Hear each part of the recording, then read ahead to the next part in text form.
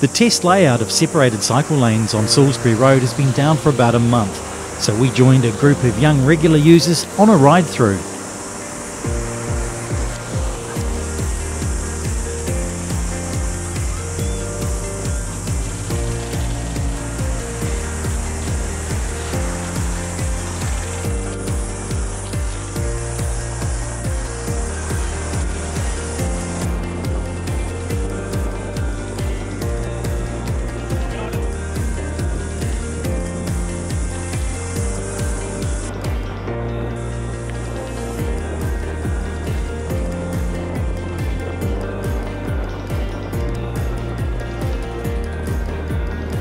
They told us what they thought about the new layout. They're pretty good, very smooth.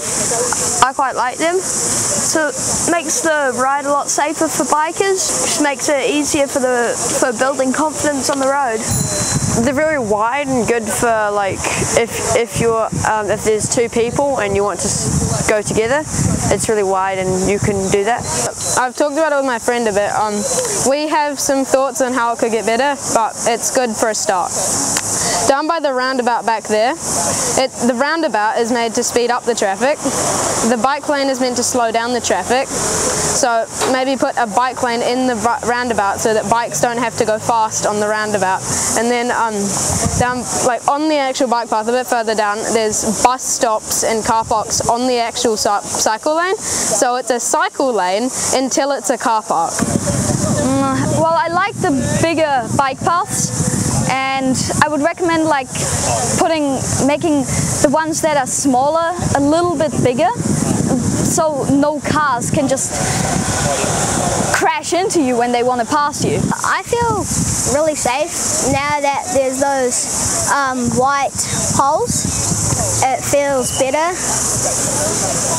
Further down it is a tiny bit bumpy, so I think maybe make that a bit smoother and it would be good. I think it's definitely improved the safety, especially in the area where there's just in front of the intermediate where there's used to be car parks, and I've seen like multiple cars just pull out in front nearly hitting cyclists before, but with the new barriers it's definitely a lot safer there.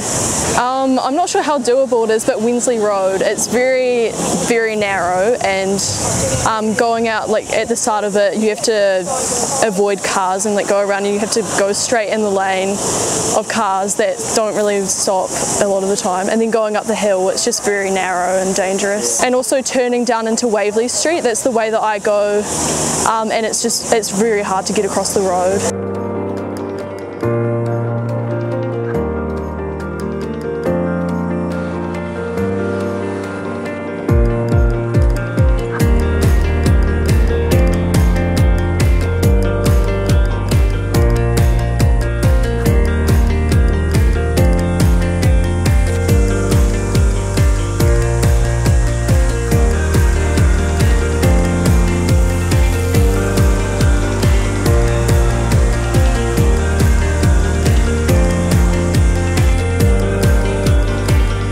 We then asked the group to rate the project so far out of 10. I'll give it a 9 out of 10, yeah. About a 6. 8 out of 10. I think it's a good 9. 5, maybe a 6. There's quite a bit of room for improvement. Probably about 9-ish.